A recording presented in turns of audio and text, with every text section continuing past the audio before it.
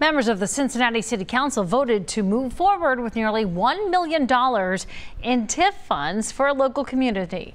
Madisonville is seeing a lot of new development, especially at the corner of Madison and Wetzel. But some residents drafted a community benefits agreement that they want to see considered before the next phase of the project gets city dollars. The agreement says more affordable housing needs to be included in the project, among other requests.